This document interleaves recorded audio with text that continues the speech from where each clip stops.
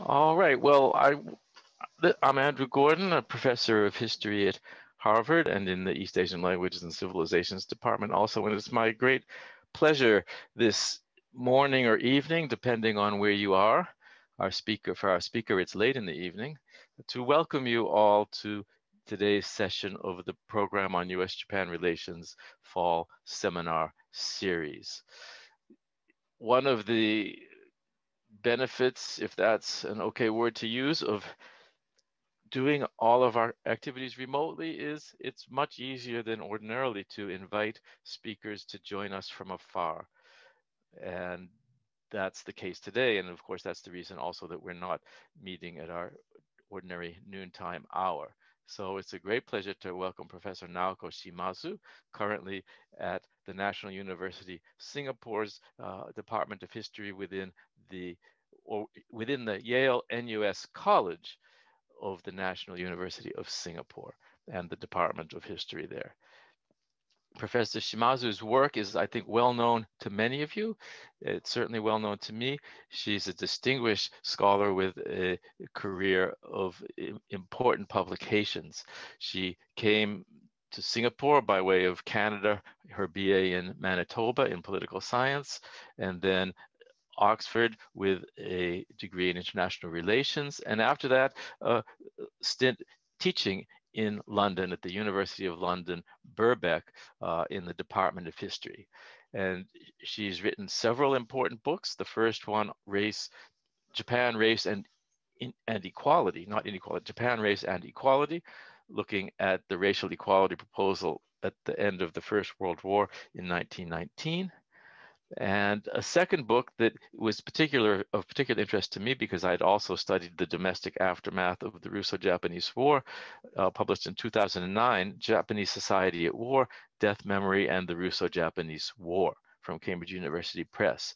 She's also edited a book on nationalisms in Japan and another work on imagining Japan in post-war East Asia.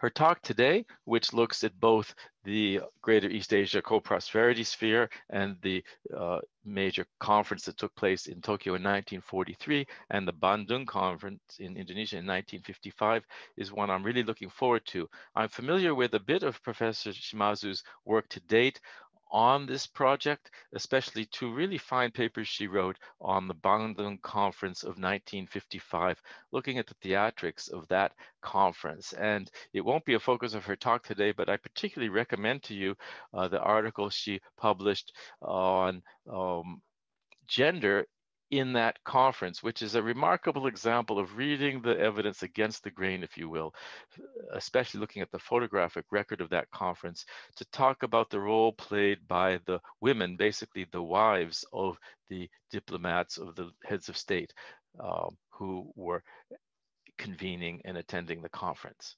So it's really a great pleasure to welcome Professor Shimazu here today. I'm very much looking forward to her talk. And after that, of course, there'll be a chance for all of you to ask questions. So with that, before I turn it over to Professor Shimazu, just a couple of announcements or messages. First, we have one other event this week.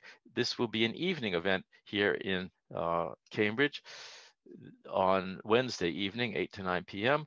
Paul Bluestein speaking on Schism 2, China and America's trade conflict in the upcoming Biden administration. So please join us on that occasion as well. Finally, a bit of etiquette and housekeeping. I believe most of you are familiar with this by now, but still, please let me just run through the rules. Please keep your microphone muted unless you're speaking.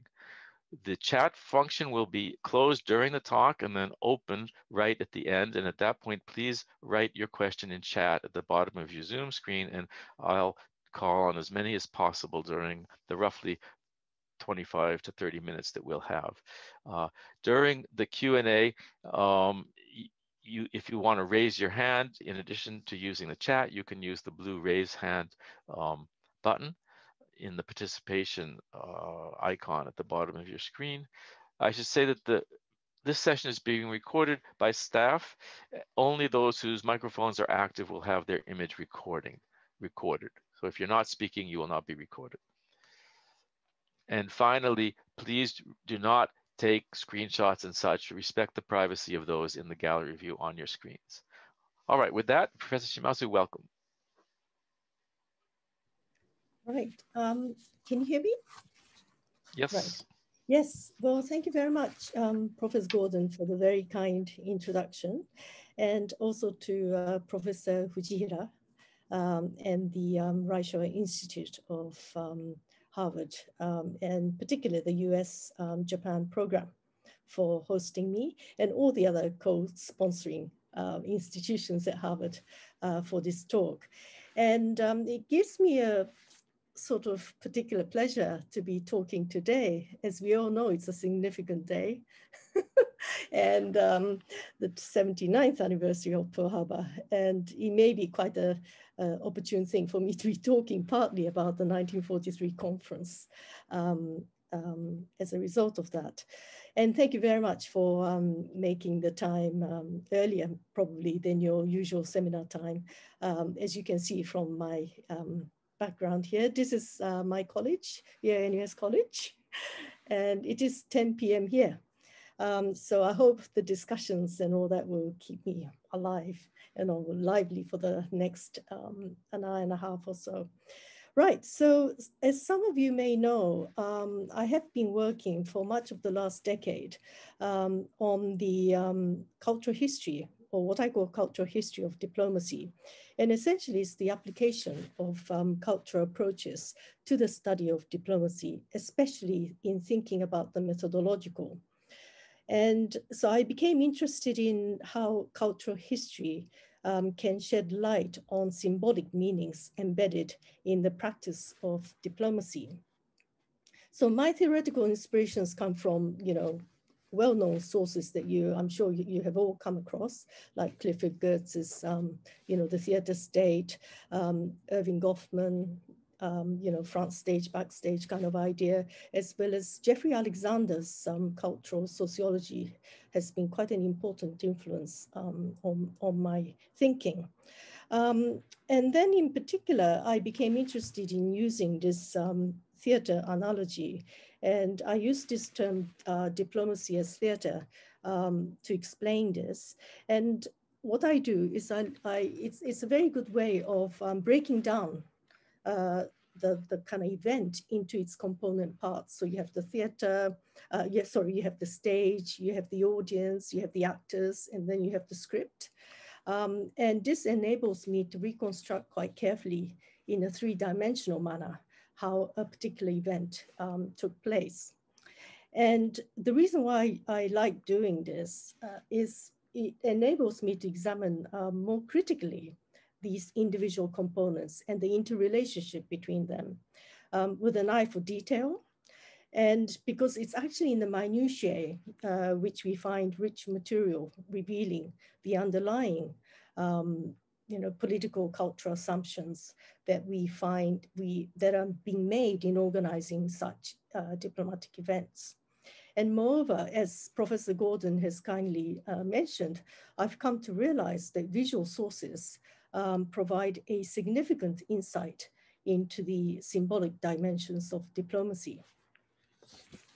So in this presentation, I like to think about how Asia in this quotation marks, was constructed as imagined geographies, or more to the point, perhaps symbolic geographies. Through a comparative study of the 1943 Great East Asia Conference and the 1955 Asian African Conference, but commonly known as the Bandung Conference. So not only do I want to suggest that there were competing imagined geographies of Asia in this sense, presented through these cases, but more importantly, that these imagined geographies were made manifest phenomenologically as choreographed and enacted symbolic performances at Tokyo and Bandung. So I'm going to try to explain what I mean by all these things. So let's begin with the 1943 conference. I'm sure some of you are quite versed in this and others may not be. So I'm just going to assume in this talk that I'm talking, I'm not going to assume much knowledge, so I'm sorry if I'm repeating the obvious.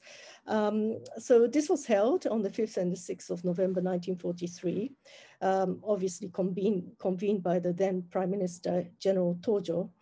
And he gathered the 5 independent states of Manchukuo, the national government of China, the Nanjing regime, the Philippines, Burma, and Thailand, in order to show a united front against the Allied powers, and most importantly, to confirm the establishment of this, this idea of the Greater East Asia co-prosperity sphere. And it was the only large-scale diplomatic pageantry held in wartime Japan that attempted to make some diplomatic capital out of this conception of the Greater East Asia co-prosperity sphere. So not was it by coincidence that it was held when military fortunes of the Japanese began to suffer some serious setbacks. Now, generally speaking, the Tokyo conference has not been given enough scholarly attention over the years, mainly because the event comes across as being Japan's ill-fated and grandiose charade without much substance or credibility to speak of. And only the apologists would argue that the 1943 conference represented a significant step in the liberation of Asia and independence. But of course, in the last 5 years, we've had a sea change in that we had two works that came out. One was the 2015 work by Jasmine Abel, and the other one is the most recent one in 2019 of Jeremy Yellen.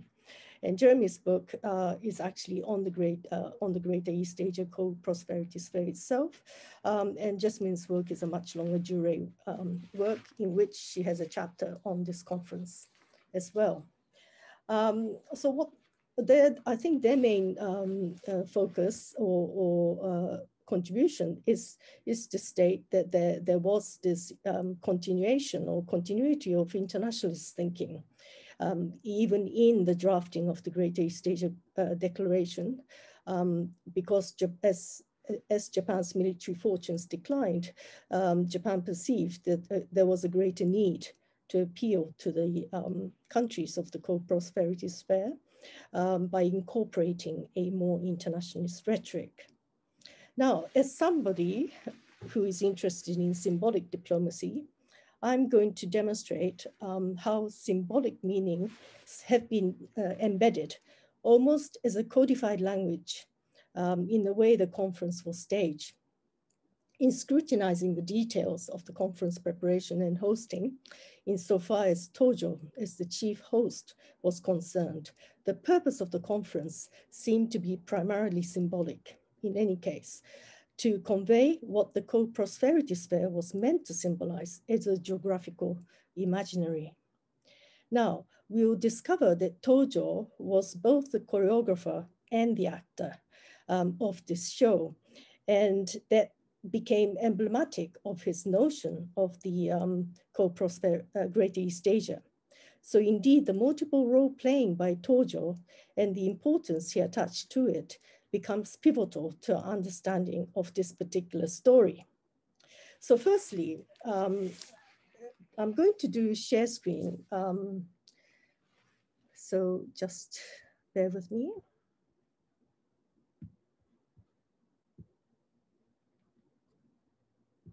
Okay, so I'm sure you've all seen this photograph. So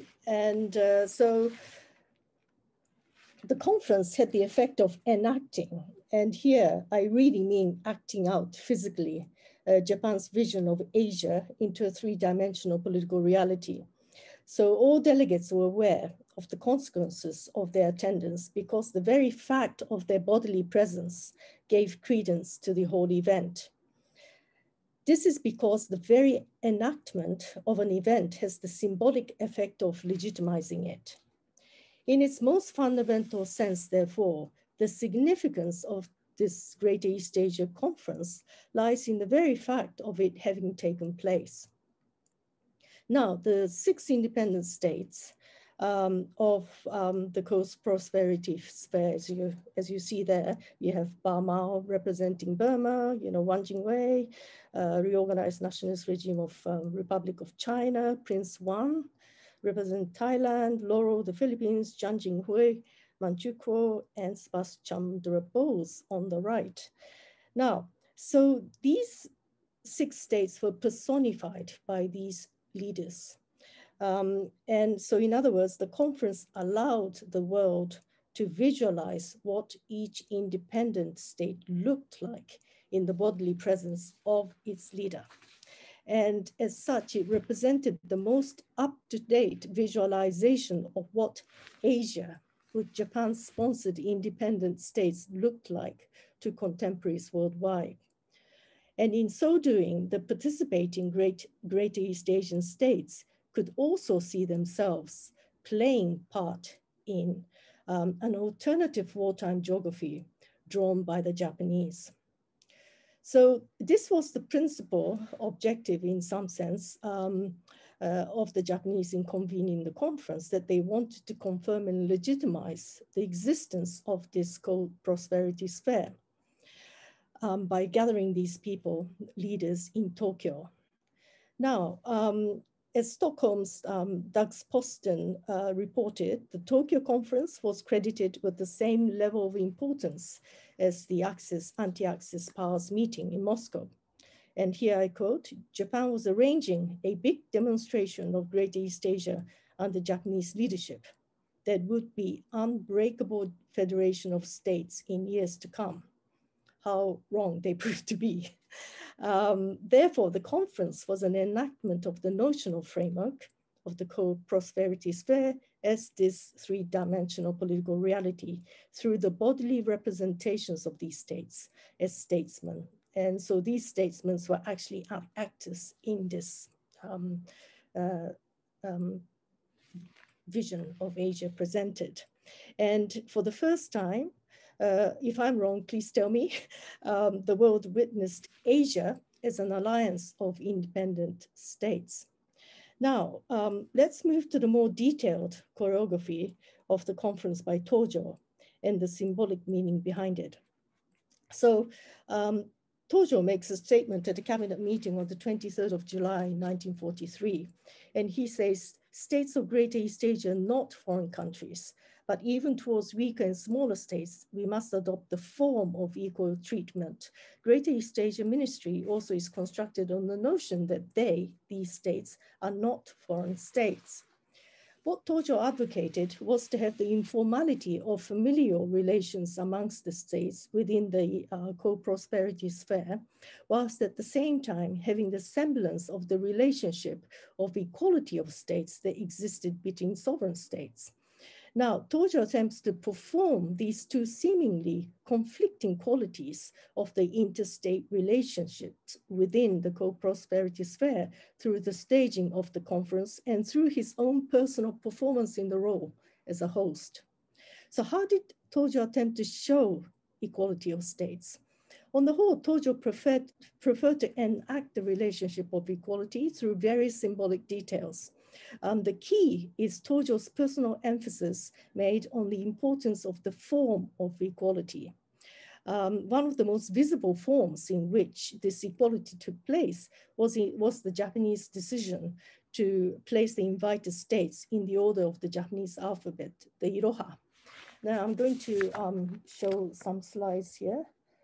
Now, for those of you who read Japanese, you know that this is this Iroha ni Hoheto. Now, if you look at the red here, letters ni, chi, ta, ma, hu, hi. And these represent ni as Nippon, chi is China, Chugoku, ta is Thailand, ma is Manchukuo, hu is the Philippines, and hi is the Burma actually. And this was essential for the Japanese because they wanted to put Japan first before any other countries. And so using this Iroha was an ingenious device whoever thought of it must have got some medal or got promoted 2 or 3 ranks up, because it naturally enabled Japanese to take the position of leadership by being the first amongst equals. And another very interesting thing is that they didn't really care which order the other states followed after Japan. So as long as Japan was first, Nippon, then the other states, they could explain this away by saying that, you know, it was the randomness of the order, i.e. why did China come before Thailand? Why did Thailand come before Thailand? Thailand come before Manchuria? It was in some sense immaterial because it was intentional to avoid the semblance of giving preferential treatment to some states over others. So this Iroha order was used everywhere when these delegations were presented to the emperor, in the seating of the, this is another photo that you may be familiar with. So this is the main conference hall. So you see Tojo here. And then again, you follow the same order. So you have China, Thailand, Manchukuo, Philippines, Burma. And India here is sitting because he towards the end of the conference is given the mandate over the Andaman and Nicobar Islands by Tojo. So at this moment, he's still there as an observer because he's not independent yet, you see, Azad Hind. Another important thing to note about this whole Iroha business, and then you see it in another version here. Now, this is Tojo going around at the end of the conference, essentially shaking everybody's hands. And now you see that Azad Hind is standing because he had just made a declaration that they were going to be receiving the Andaman and Nicobar Islands.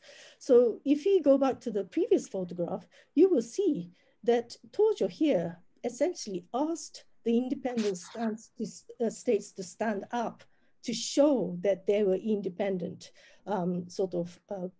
configuration of states within Japan's sense of the Asian order that's been forwarded in this conference. Now, I think I was running out of time because I'm taking so long to explain this thing. Let's see. And then you can see lots of things like this in other details of the conference. And for example, in the accommodation of the conference, for example, was very, very important. And Tojo paid a huge amount of effort in making sure absolutely that everything was right. And he inspected all the residences which had been given to the leaders in the western part of Tokyo, and with the Imperial Hotel's general manager in tow. And he clearly considered the Imperial Hotel to be not up to par for these important visitors. And he went around essentially asking all these visitors, all these delegates, leaders, whether they were comfortable in their accommodation. And he would say things like, a few days ago, I made an inspection of your accommodation, but if there's anything that's wanting, please do not hesitate to let me know. Or for example, it is cold in Japan, so please take good care of your health and do not catch cold. So you might think it's a bit creepy being given this much attention by Tojo, but the point is that for him, this sort of seemingly excessive demonstration of care and concern for the well-being of his visitors was a way of demonstrating his brotherly love to them. And so he thought that this was very important, this kind of personal concern shown to the visitors in conveying both the familial relationship and the relationship of equality at the same time. Now, as I think, am I sort of halfway through the time? I'm not, because we started a few minutes late, so I just kind of, okay, well, anyway, let me just go on. So now we move to the Bandung conference, which is an entirely different conference altogether. And as a contrast, in large part, Bandung was about a demonstrable chronological break with the colonial past. with the establishment of a new post-colonial independent states from the ashes of the fallen and waning empires. Nevertheless, Bandung was also about continuity of some states and their leaders surviving the ravages of the Second World War to live and to tell the tale. Now, notably, Shigemitsu Mamoru was the foreign minister both times in 1943 and 1955 at the time of the Bandung Conference. And then again, Prince Wantayakon of Thailand, he was also in, in Tokyo in 1943 and then Bandung in 1955. But most incredibly, Shigemitsu and Prince Wan were both at the Paris Peace Conference of 1919. And so for me, that's a terribly interesting thing, that it is really these people's lifetime that these significant moments of history are happening. Now, and of course, Shigemitsu was part of this disillusioned group of younger diplomats in 1919 and, started up this almost like a young Turks group within the foreign ministry, the Kakshin group. Now, Sukarno, who was peeved at not being invited to the Tokyo conference in 1943, is now the host of the country that's hosting this major conference. And I'm not going to be talking about Japan in this one, but all I wanted to say was that the Japanese attendance proved to be rather an uneasy one for many reasons that you can probably imagine. But one of the fundamental problems that the Japanese had, in my view, was that they simply could not share and did not share the shared experiences of the suffering and, and the struggle for decolonization that bound most of the other states together at Bandung in 1955. Now, this conference took place over 1 week in April in Bandung, which was a significant city within the Dutch East Indies, and later in Indonesia, but perhaps not a city that otherwise would have been known. But this conference put Bandung very much on the map. And then the personalities at this conference mattered greatly. And you have these are the kind of photographs that you would see in press coverages of the Bandung conference. So you have NASA here, you got Nehru, you got UNU, and they're always congregating, they're always kind of speaking, laughing with each other, having a joke or a chat.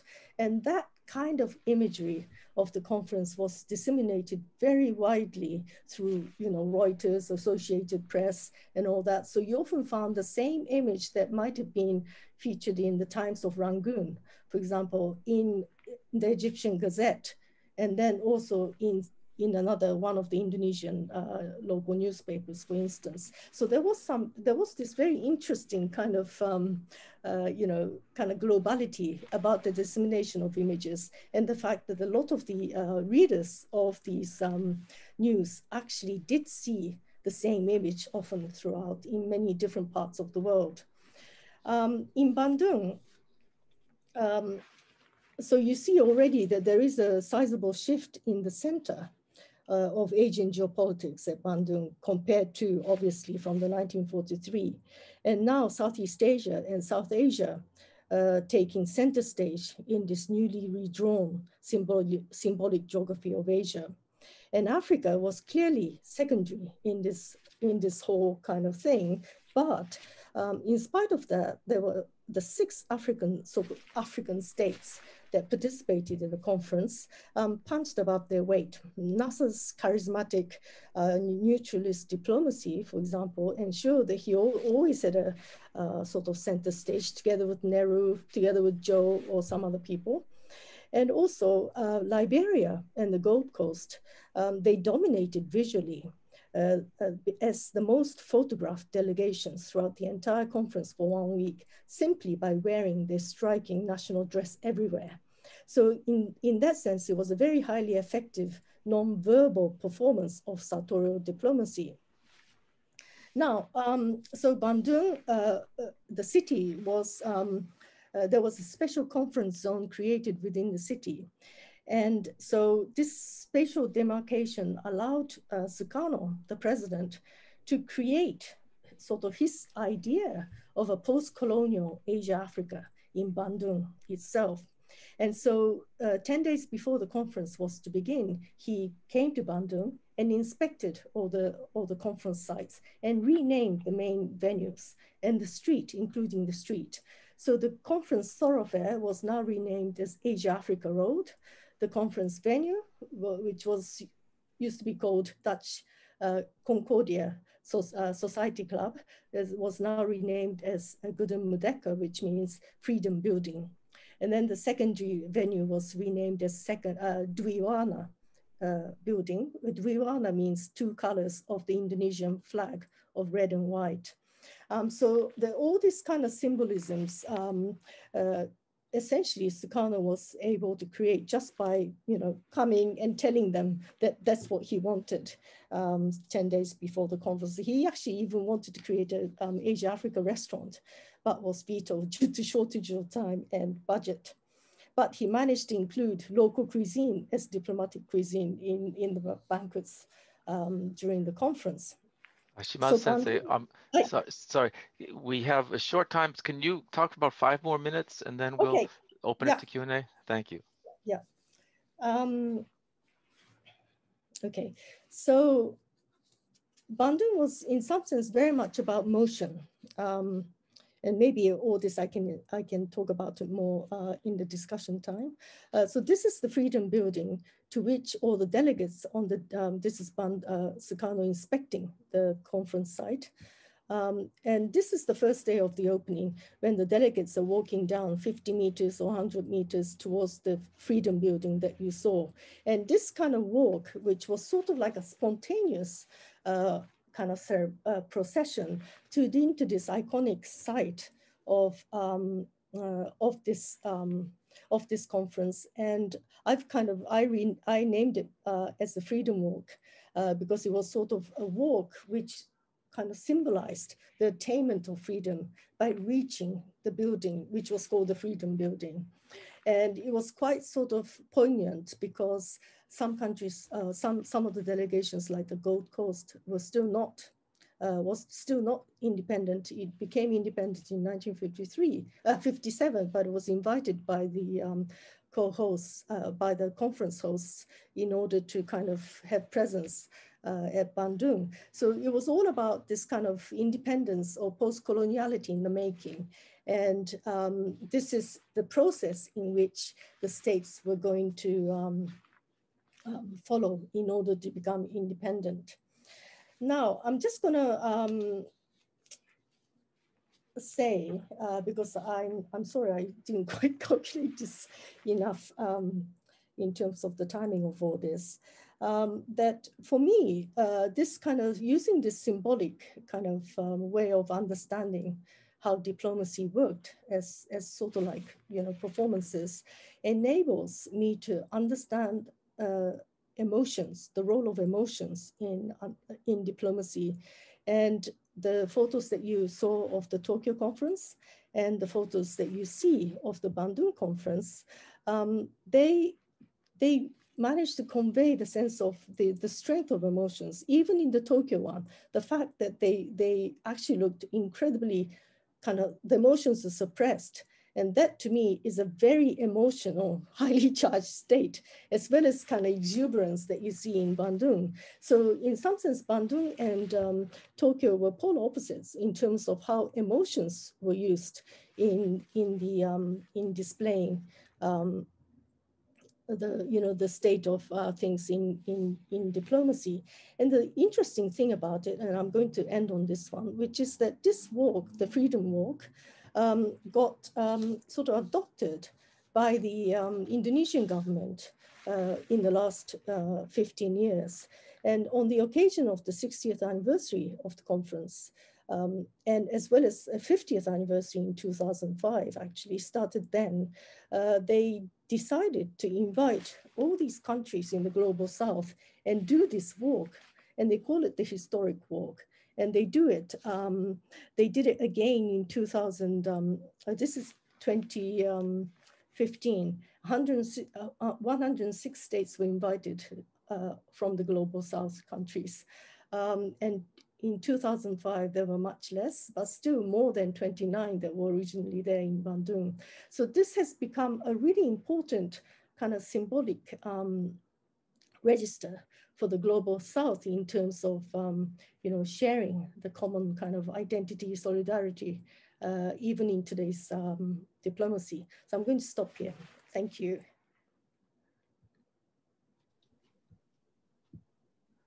Thank you very much for a really rich presentation, and I learned a lot. Especially, I hadn't really seen that analysis of the visual record of the Greater East Asia Conference, and I much enjoyed it. The chat function is open, so those of you who have questions, please post them. But let me start off while you're doing that with one question that occurred to me. You mentioned the wide dissemination of the records of or the images of the Bandung conference globally, and it's easy to understand that how that would happen. But I'm curious about what you know about the uses to which the visual images of the 1943 conference were put, or what kind of use did the participating, not so much in Japan, but have you looked into the extent to which the other heads of state and their governments were anxious to promote the images of that conference for the sake of their legitimacy? So I'm afraid, Andy, I haven't looked into. I haven't done a tour of the newspapers of the Greater East Asia Conference like I have done for the Bandung. So I can't definitively say. But I would imagine that in the Japan-controlled presses in the Greater East Asia zone, I wouldn't be at all surprised that that Imperial Diet Building photograph, for example, might have been one of the main images to be disseminated. Great. Well, thank you. Well, there's a whole bunch of questions coming in. In the interest of time, I think I'll just quickly summarize them and present rather than, we've got about 20 minutes, so rather than calling on the participants. But David Howell has a question about, well, besides a comment on the lack of golf carts during the Freedom Walk, wondering about languages used in the two conferences and whether there was controversy around the use of language and what kind of attention was given to that. Okay. Shall I answer? Yes. Yeah. Okay. So in the Tokyo conference, it was quite complicated because Japanese was used, but the countries also gave speeches in some of them in their own languages, like Thailand, I think, gave speech in Thai, one Thaiakon, but other countries submitted. They were asked to submit their speeches to the Japanese beforehand. And Lauro, for example, of the Philippines, he absolutely rejected this thing, saying that the Japanese were meddling into Filipino affairs. And also he asked for an interpreter because there was an interpreter at the conference, but the conference interpreter was a foreign ministry interpreter. And Lauro said he wanted to have another interpreter, I think somebody called Hamamatsu, I think, who was a very trusted official. Because he said that he couldn't trust the Japanese to interpret word for word what he had written. Now, in Bandung, the language was actually English, but there was some simultaneous translations provided in French. And also the delegates could bring their own translators to the conference. So for example, John Lai, who could speak English, he only spoke in Chinese. And so you will almost always see photographs of Joe with his interpreter in tow. They were inseparable. And and so on. And some other, leaders spoke in French, and which was translated into English through this kind of simultaneous translation. Yes, thank you. That's interesting. There's a question. So language would be one way to present an imagined geography. I suppose another would, besides photographs, would be maps. And Alan Henriksen asks about the cartographic representation of the imagined geographies of the two meetings. What can you say about whether it's the conveners of the two meetings or the other participants as to how maps were deployed to present the imagined geographies of these two eras? Yeah. So if I could, I'm just going to show share screen again, because I think I do have a map.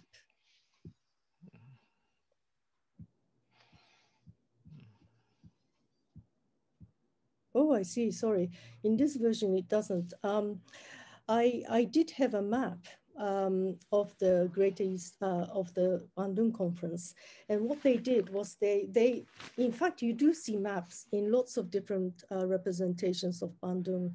For example, the conference bulletin, which was published by the Office of Information of the Indonesian government, they had a daily conference bulletin, and they would have maps on there. And there were big maps printed out for billboards throughout the city. And you actually see this kind of, I think there was this fascination about how big a space that, how big a space this kind of, this amalgamation of 29 states represented. Geographically or cartographically. So you have this kind of person kind of busily putting up on the billboard the big map of Asia, Africa. You also have this map of Asia, Africa in this very famous article in the Life magazine yeah. Go ahead. I'm sorry. I'm going to have to mute my mic for a second. Yes, I would say that for Bandung, you do see a lot of representations through maps. In the Great East Asia, in the main ones, you actually don't see maps as much. I mean, there must be reasons for this, but it's not something that comes across as being a significant aspect of the kind of, pictorial or cartographical representation in 1943.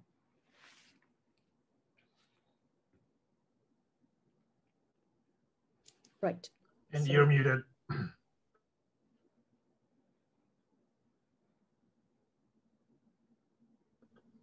Andy, I was going to say you were muted when you were speaking. Sorry about that. I had the chat function fully occupying my screen.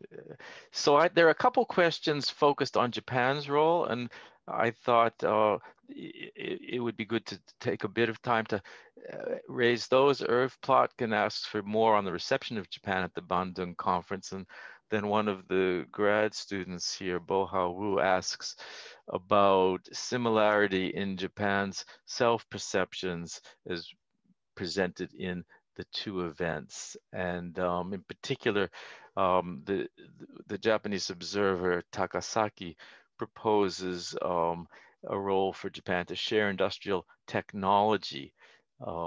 He wonders if that has some echo of this first among equals notion in the co-prosperity sphere. Okay, so I think going back to the first question about the reception of Japan at the Bandung conference.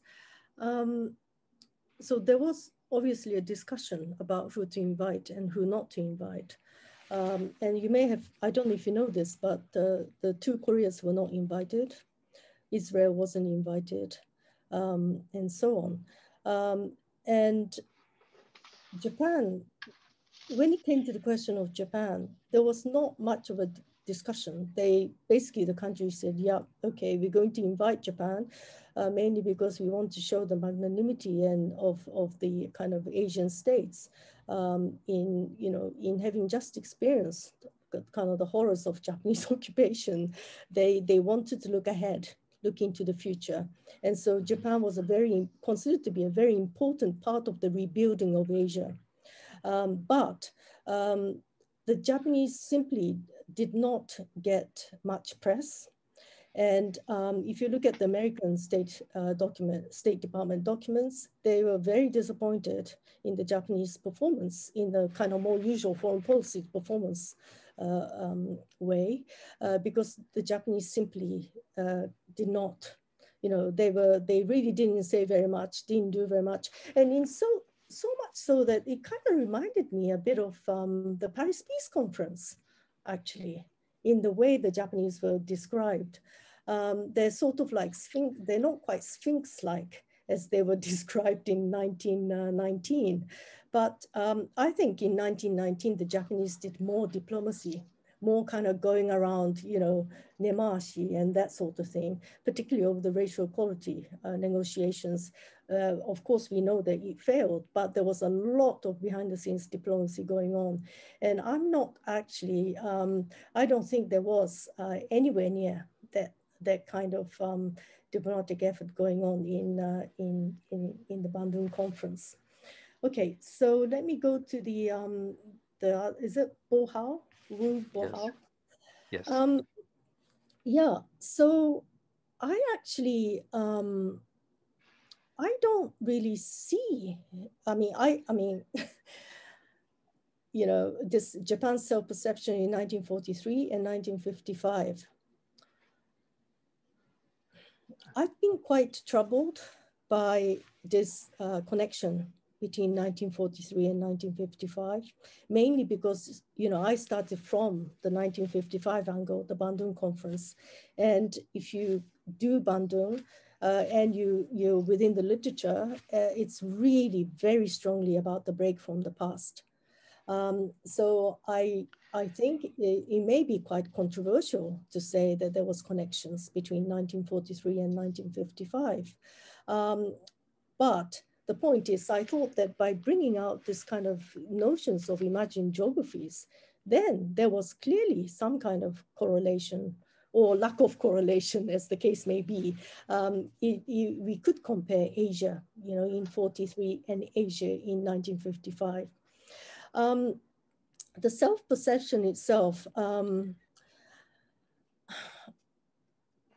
not entirely sure, because the self-perception of the Japanese in 1955, I know that, there's obviously things written about it, but I'm fundamentally of the view that it simply did not have a strong sense of how it could present itself to Asian African newly post-colonial states.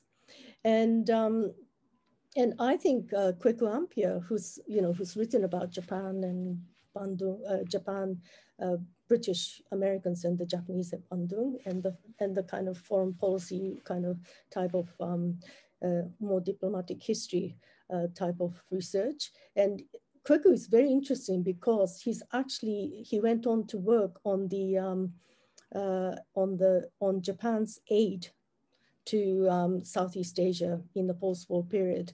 And he said that there was really a very interesting parallel to what Japan was trying to do in the Greater East Asia period, less successfully than they had managed to do in the post-war period. So, perhaps there is this, and he's the one who kind of talks about the interest and the importance of the economic perspective in understanding the Japanese sort of thinking on all this. And I think that might be a very interesting kind of way to go into the Japanese self-perception in the post-war period, if you want to use Bandung as a way of looking into this. Thank you. That's really interesting. There's one other question that brings out connections between the two. Is posed by Christina Davis, and she notes something that hadn't occurred to me, that the two national, well, if you think about the two national, or I'm sorry, international organizations, the League of Nations and the United Nations, the League in 1932 does not recognize Manchukuo. The UN in the 1950s is not recognizing the PRC. Yet Bandung invites Japan, of course, invites Manchukuo in 1943. The Bandung leaders invite the PRC and not Taiwan. So in both cases, the imagined geography of the conference goes against the international organization's view of global sovereignty and geography. So that raises the question of how the states, such as the United States, well, perhaps especially in the case of Bandung, react to this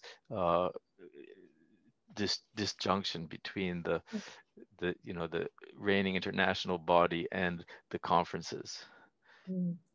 Okay, so I think one of the best ways of understanding Bandung, apart from obviously the decolonization narrative, is actually to situate it within the narrative of international multilateral diplomacy.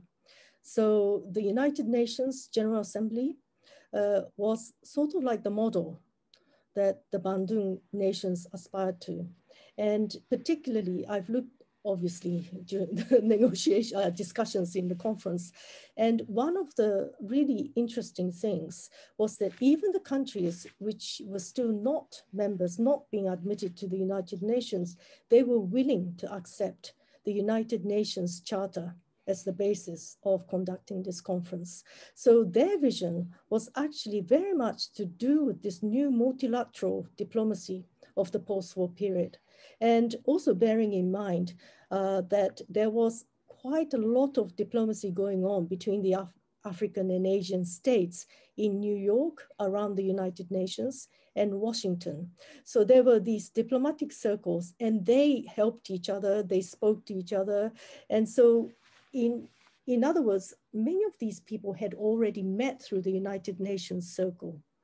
And so when they come to Bandung, so for example, Carlos Romulo, so this is where it's really interesting how the Cold War diplomacy of the East and the West and the United States and, Soviet Union, that sort of thing, simply gets kind of left behind because there are already networks existing amongst Asian African states in many different ways, but most notably and most immediately before 1955 conference in the form of the United Nations diplomacy. And that's a very significant thing that all of them recognize. And for example, Carlos Romulo, who was the Filipino delegate leader, chief delegate, he was, he became the secretary of the UN General Assembly, that sort of, and what Prince Wan also had this position. So there's a lot of politics of the UN going on. And that's sort of like transposed to Bandung. And Bandung has different priorities than the UN, obviously. But what they do is they do bring in the United Nations politics and way international diplomacy is conducted within the UN forum into Bandung, because all these countries want to be legitimate. They want to be seen to be sort of like proper states, and because Bandung initially had very bad press from the United States and Western countries, where they saw this as a kind of a parley of former colonials, former colonized peoples. And so in that sense, they wanted to show to the Western world that they were kind of, proper sovereign states who knew how to conduct these international gatherings. And they would do so according to what's acceptable within the United Nations Charter and its framework. Great. A couple questions from my colleague in history, Scott DeBose. One that's directly picking up on this, and then another he posted earlier. Let me ask them both to you. But do you think that the invitation of Japan to Bandung is a causal part of the path towards Japan then being brought into the UN, or that was already in the cards anyway? Because it was, as Shigata points out, I believe it was Shigemitsu who was the key figure in bringing Japan into the UN. And also Shigata asks about the 1943 conference, the emotion in the speeches, as opposed to the lack of emotion in the photographs. Can you say something about, and this relates to the earlier question about language perhaps, but that Bose, that Bamao, that Laurel, as Shugata has read the record, I haven't read the record, but I'll trust him on this, that there was plenty of emotion in those speeches. And is there something different about what the work of the photos and the work of the speeches that were delivered? Yeah, thank you, Professor Bose, for that very interesting, insightful question. Because in fact, if you read the newspapers, it does say, particularly Bamao and Bose, like Bose cried in gratitude to for being given Nicobar and Andaman Islands, you know, that sort of thing. And Bamao was ecstatic about. So you read these things in newspapers, but you can't really see them in official photographs. Now, what's really interesting to me about the distinctions between the two is that 1943 was very much about official photographs of the conference delegates of this and that. Now, in Bandung, there was not a single official photograph of the entire delegation.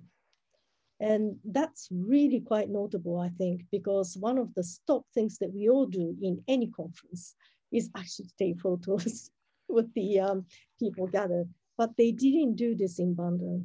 Now, but the interesting thing about the sources from Bandung is that you will find a lot more visual sources than textual sources. And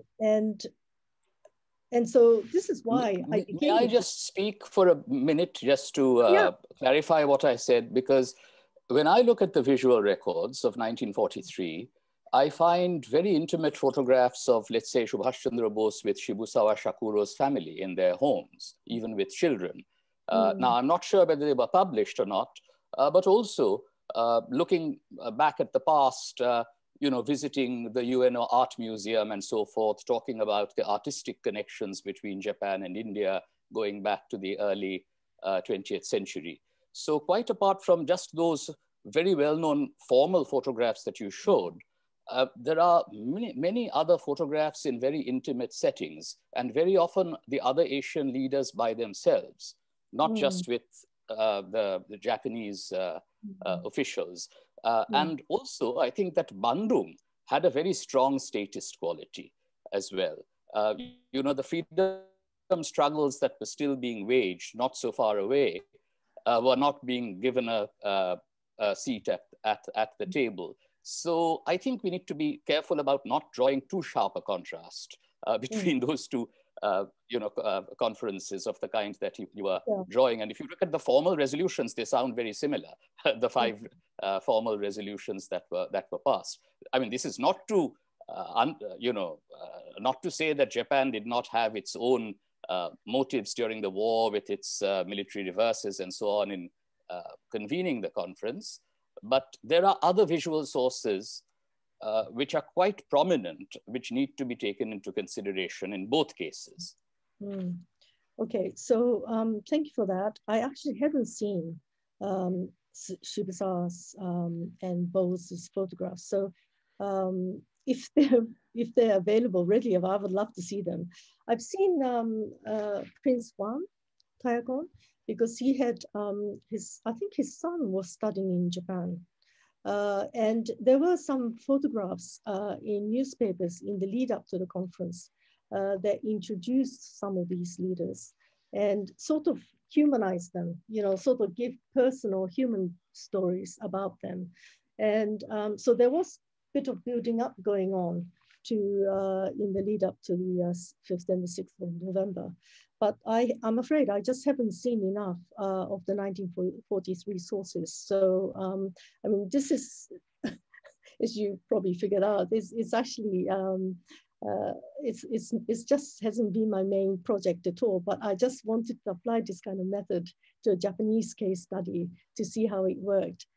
So there's a lot of scope for me to do more research, and particularly I'm very intrigued by what you said about the informal photographs surrounding the conference, because you know, they will, I'm sure they're bound to tell me you know, different stories about this interpretation of this thing. Well, thank you. Thank you so much, Shigata, for that, and Naoko Shimazu, Professor Shimazu, for answering so many questions. Clearly, this has been a great talk that's brought up a lot of issues. I think we were able to raise a little more than half, maybe 2/3, but certainly not all of the very interesting questions that were posed. And I think that Shin can share with you the file of the chat so that you can see the others as well. But we've reached the end of our time, so we're going to have to wrap up here. I want to thank you in the audience. There, at the peak, I think there were about 90 people with us, which is terrific, and from all around the world. And thank you, Professor Shimazu, especially for a really provocative and fascinating talk. So with that, we'll close today's proceedings, but thank you all so much.